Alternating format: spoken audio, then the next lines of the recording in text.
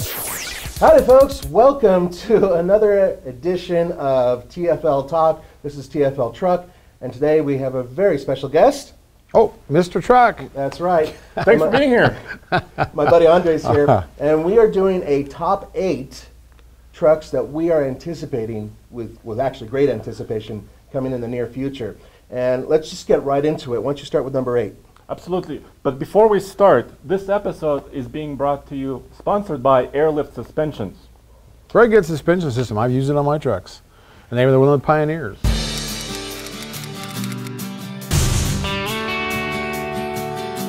Okay, why don't you start with number 8? Number 8 is the 2017 Honda Ridgeline. Okay, breathe. Ridgeline, is that really a truck? Okay, I'm going to say, I think I know exactly what it is, and I think you're going to agree with me. It's a sport utility truck. It's a front-wheel drive unibody wheelbarrow. But it has a, okay, it's a wheel. Whoa! Okay. So, No, actually, I like the looks of this one. really? Yes, much better than the last model. Last agree. model was that Bulldog, Bullfrog, whatever it looked like. But yeah, this one actually looks like a truck. I mean, it looks like an El Camino, but it looks like a truck. And you can't really argue with the fact that, I mean, it is really built for utility. I mean, you have a tailgate that opens 2 different ways. You have that extra Yeah, the thing tub. under the bed. That's pretty cool. I like Yeah, the tub. that is pretty cool. I mean, I think that a lot of people who just don't need the capability of a mid-sized truck, this is something perfect for them. If they live in the city and they just need to do DIY stuff, you know what I mean? Throw Yeah, haul the lawnmower around and a little bit of furniture. I think that is exactly what it is.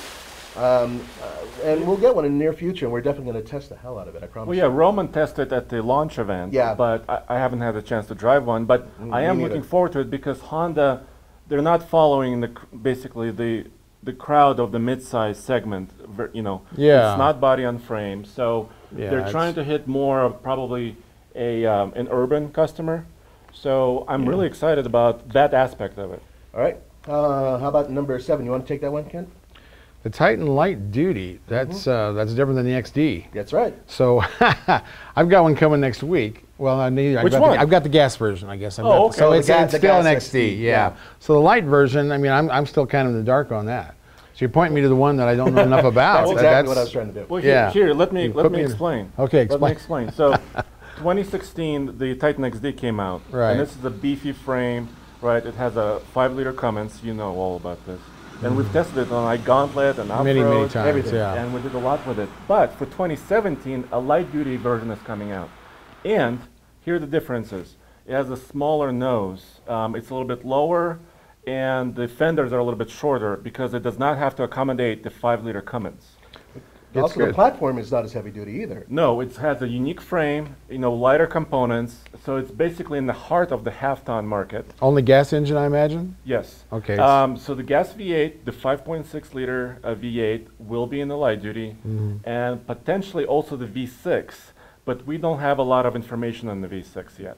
7-speed automatic, I imagine? Yeah, Yep. yeah, 7-speed. There'll be several different bed configurations and cab configurations, unlike the XD, which is right now just one cab and one Right. bed. This will have a variety of different ones, and those will, that'll compete right in the middle of the segment, so it should be interesting. So that'll be the true replacement of the old Titan. That's exactly Yeah. that. But it will look very similar to the XD. Yeah. Okay. In fact, the headlights, the grills are going to be very similar Yeah. to the XD. So from Yeah. afar, you might say, oh, is that an XD or is that a light duty? Yeah. But when you get up close, you will know.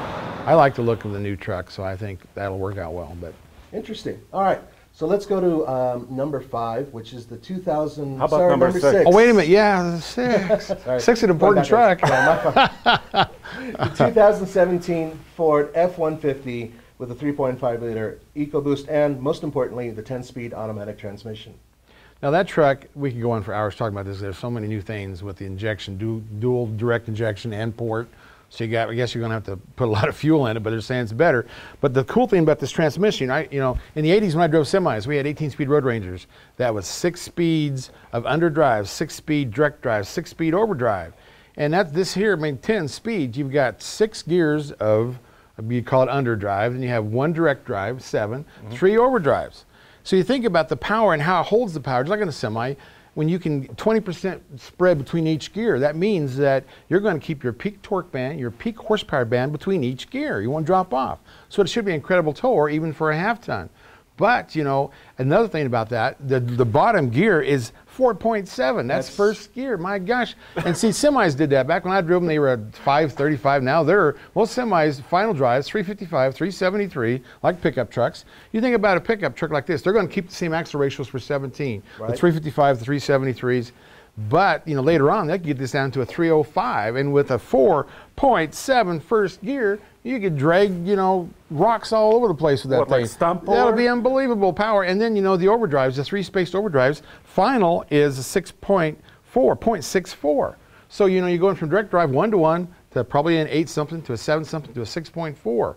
I mean, you talk about fuel mileage. I mean, this thing ought to really be the king. But then you got all those fuel injectors. So That's true. What are you going to do? But what's the weakest point right now with the F-150 with the EcoBoost? It is its gas mileage compared to the competition. Am I right? Right, and I'm surprised the 10-speed didn't come out 2 years earlier for the fuel mileage reasons. But, you know, they save bullets. They're trying to save their marketing thing for later. And also, That's they how do tested it. the hell out of it compared to some other companies that introduce 8 and 9 speeds that are maybe a year too soon.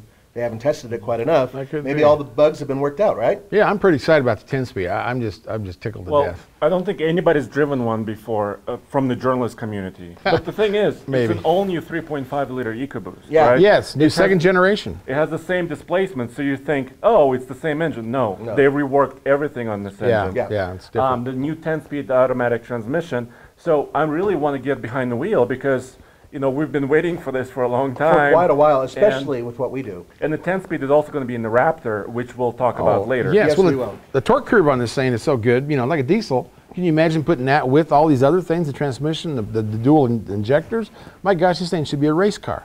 And it has 450 pound-feet of torque. That's 30 Wow, pounds. just Okay, you insane. brag about 30 pounds, that's fine. What? Okay. I don't really care about 30 pounds, but. No, All right, well, 450 Oh, that's the more Raptor, but I mean the something before, 150. it The was 150 went up 30 foot-pounds, you're right. from The 420 Raptor is to higher, 450. but the That is 150 significant. doesn't have a big torque jump. Okay, That's let's what I'm move talking on, Let's move guys, on. to number 5, and go ahead and take that. And on number there. 5 is the 2017 Toyota Tacoma TRD Pro.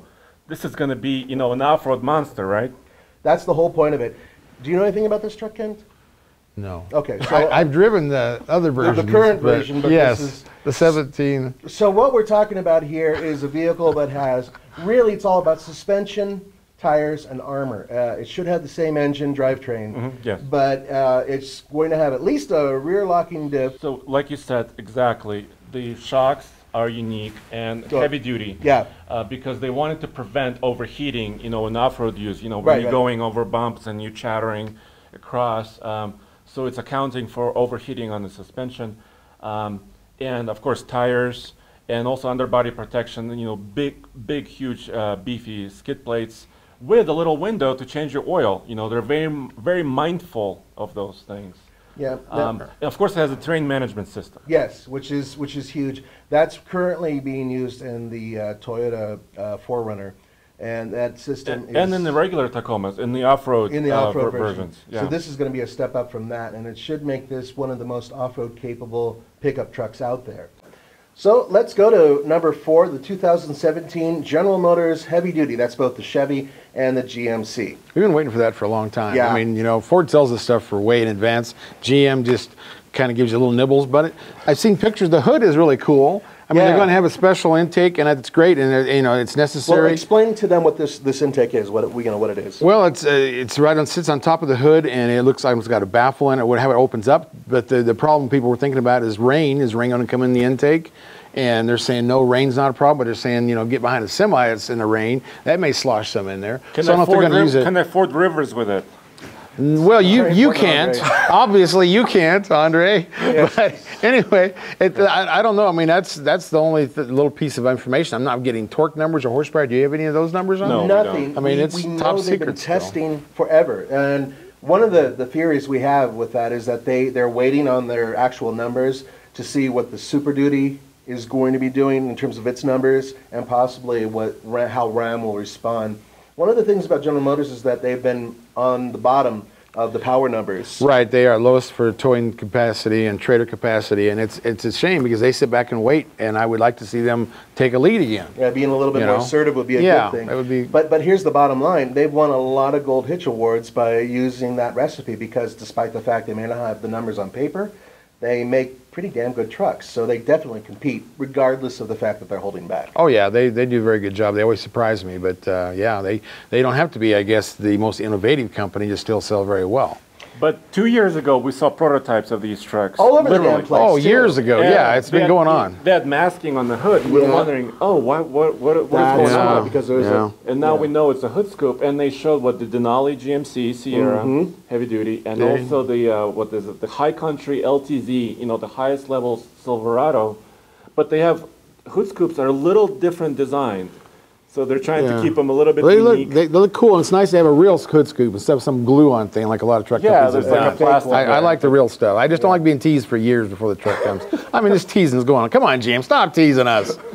All right, let's move on to number 3, and that is the 2017 Ram Power Wagon. I'm excited about that truck. Yeah, Yeah. even though it hasn't changed anything other than decals, but Okay, it's been more than decals. Simon it's and more, Simon. more than Simon. decals. Okay. I knew you were going to go there. Look, this is what we know. That vehicle, which we have had a chance to see, but we haven't had a chance to touch, literally. to drive.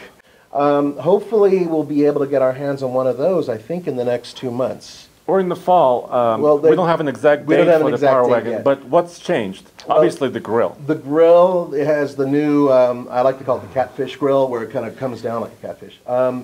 And big Ram letters on it, and new colors and new decals, but most importantly, the interior has been upgraded because, I mean, it's an expensive truck, and it had a really cheap interior. Yeah. Now, it's finally coming With leather around. options. That's Proper that's leather. true. I do like the interior now. I like those seats. Yeah, those seats are just looking fantastic. And the seats have the tire pattern. Right, like Also the in Rebel. them. Yeah, Yeah, so a the lot of Rebel. it's like a Rebel. Which is really good when you need to scratch your back just a little bit and you're driving along because it's got a little bit of grab to it. What's a manly looking seat? I like this. It is a manly It's looking manly. seat. It's a manly truck, And recently we had an opportunity to pit the current model Ram Power Wagon against the Ram Rebel, just to see which one felt like more of a proper everyday truck. And that's another video that I think we can link to. All right, let's move on to number 2, and this is what we were talking about earlier, and that is the 2017 Ford Super Duty. Take it away, Kent. That we'll be driving it in July. The end of July will, and so it'll be in the market right after that. There's no embargo on the thing, so it's going to be big. It's going to come out blasting, and getting a lot of big trailers to tow with that. But it's the camera truck. It's got 7 cameras on it. I mean, we talk about aluminum, all these other things, Yeah. but man, this thing's a camera truck. It's Oh, got I thought cameras we were all going to over use the it for place. filming now? Yeah, and that- it's is that what we're 6-speed doing? automatic. We know probably that'll be a 10-speed in a couple of years, maybe 2020. But what worries me about these trucks, I mean, think about this truck now. It has the besides the new technology in the interior, that advanced cruise control. What's that called? Adaptive cruise control. Yes. Yeah. I mean, that's another couple, 2,000 or 3,000. You start adding up all the things on that truck. It's an F450 could be $90,000. You heard it here first. That's my prediction. My gosh, can you imagine? I mean, the average Joe out there with 2 jobs trying to pay for his truck, and the only ones who can afford this truck may be the business owners with their tax deductions. Wait, I have a solution, right? So you have to have your F450, right, dually. Yeah. Which could be $90,000. We don't know the exact pricing Right, yet, right? right. But it could reach that high. You use it as a tax write-off. Exactly, but see, that's true. That's the business owners, There and you that's like go. me. I can write off my taxes. There's a lot to do with that with Section 179. But I'm worried about the average Joe guy. They need a $40,000 truck, and true. so I guess there's something for everybody on this list. Okay, let's whether talk it's about what's actually midsize. on the truck, though, that some people don't know about. This is going to be externally an aluminum truck. It's going to have Body, a new yeah. frame. It's going to have, I think they're going to revise the engine, but I don't know if they're going to replace the engine. It doesn't sound like it, but it's Series 2 anyway. It's what they came out with in 15, so Right. it looks like carryover. But they haven't will probably announced upgrade really numbers. power ratings yet. No, or right? tow ratings. I know No, we're right. setting up some big trailers, but But the starting price for a regular cab, 8-foot bed, like 4x2, it's like around $34,000, isn't it? so you could get a basic work truck and still be able to afford it if you're the average Joe with 2 For jobs. the XL model, the beginner model. And that's but- actually, I buy XL models. I mean, I still get power door locks and windows and all that, but that's a pretty good value. But someday I'll buy that $90,000. I am with you on that. One day I wish I could afford a $90,000 vehicle. But, the bottom line is that this is an all-new truck, and it's one that we've had some exposure to, but we still don't have the actual numbers, and that hopefully will be coming fairly Yes, soon. and it is the same exact cab on the F-150, so it's bigger now. The same cab they've had since '99. Now it's finally going to be bigger, so your actual bed line's up an inch, a few other things, but actually going to have better visibility. That big giant back seat that the F-150 has will now be on Super Duty, so I really appreciate that. I mean, there's a bunch of And new a things panoramic coming with it. sunroof. Yeah, yeah. You have to have Yes. that. You have, yeah. And I'm sure the tailgate will drop with the button and all those fun things, and yeah, it's. But that's it's the toys, reason toys, why, toys. That's the reason why it's higher on our list, because it's a significant truck, right? It hasn't is, been yeah. updated I mean, nobody else in has many, many aluminum years. cabs, you know. It's Yeah. so it had. That's very true. They've been using the same frame, the same cab since 1999. That's a long time. All right, let's move on to number one, and it's not a big surprise for many of you, and it is the 2017 Ford Raptor. Now, I've been told by some people that the SVT part is actually being dropped, and it's just going to be the Ford F-150 Raptor. So, why is this a truck that all of us are kind of excited to get our hands on? Well, I think it's still probably the Ferrari of trucks. I don't know what it is, but it has that image that, first of all, it's a Baja racer, right? It's meant for high-speed off-road Yeah, I love running. sand dunes. So basically like a pre-runner truck for a real race. And it's all new. I mean, once again, it's building on the aluminum cab that, Yeah. you know, started with the F-150, but they've updated the frame. It's a little bit stronger for the Raptor specifically. But you recognize this truck coming down the road. It's a very recognizable It's, truck. it's wide. People I mean, see they have it, yeah. bigger shocks, bigger Great 3-inch presence. fork shocks, racing shocks. But the big news here is the 3.5-liter EcoBoost. All of you guys out there have said, where's the V8? Where's the V8 in the Raptor? And Ford's saying no. I guess so. We have the V6, and it's going to be really powerful, and we have a 10-speed automatic transmission. Now, does it have that augmented sound like they did to the other one? The only thing I'm worried Yeah. about, out of everything that's coming out with this truck, and I'm fascinated by what they're doing with it, if they pipe in some sort of sound to sound like a V8, that might be a bad thing. The truck guys do not like that type of stuff. However, have you heard the way a V6 sounds, especially in a truck? Have you heard the way an EcoBoost sounds? It's unusual. And they can It is. tune that to some extent. Might be able to tune it a little bit. For example, Ford GT race car that's going to Le Mans, what is it, next week or in a Yeah, couple of really weeks? soon. Also has a 3.5-liter EcoBoost. Yeah, it's slightly different. Yes, Yeah. yes, but you can tune the sound of it. I mean, it can be raspy, it can be loud. So I'm really curious really how it sounds in real life. Now, with the TFL crew, the main reason why we're really looking forward to the next Raptor is because we have so much experience driving this one. All of us have had a lot of time behind the wheel, whether Romans liked it or not, and it has been a fantastic vehicle. So we already have a base for comparison. Now, the question is, of course, will this truck really do it off-road? Will it be able to go head-to-head with this one and beat it? And that's the big question. We think it'll be lighter, a great deal lighter, which is huge off-road, and that it might have a lot more torque and horsepower. So all of those questions may actually be answered, hopefully fairly soon, when we get our hands on one. And how will it jump? That's what I want to know. Yeah, yeah. I've jumped this We're one gonna go before, chase coyotes with it. so you know, we once again we know what to do about it. Okay. All right, let's move on to our final piece of this, which is our bonus section. Yes, but this is a humongous bonus It's section. a big, yeah, And right, it's- yeah. And it has to do with rumors, right? Yes. And Yeah. things that we kind of know are happening, but we don't have official word on. So first, Hyundai Santa Cruz pickup truck, go. Absolutely, nothing on it right now. What they did was about a year ago, a bunch of Hyundai people said, yes, yes, yes, we really want to build it. And nobody actually confirmed it. And then it went into a dark place where there is no information coming in or out over several months. Well, they're wanting to see if you're not the only one that really wants this truck. I am not the only one who wants this truck. You should actually read the comments we got I know, about it. I know, it's cute. Okay, next, an F-150 with a turbo diesel engine, go.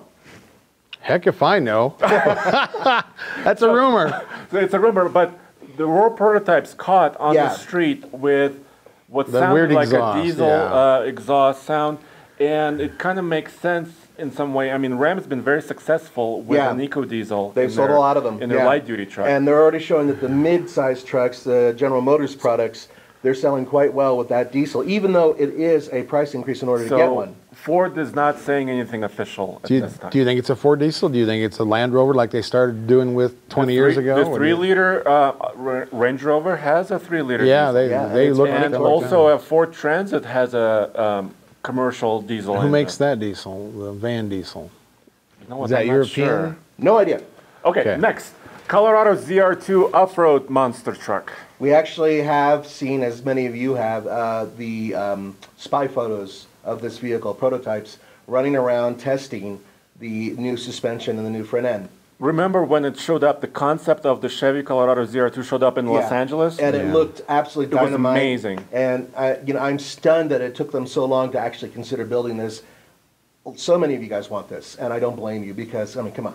It looks like it would be the most dominant off-road vehicle out there in its class. Now, next is FCA products. We have a Yes. lot to discuss here. So, Tons. first of all, the 2018 next generation of the Ram Light Duty. Yes. Is it coming? What is it going to be like?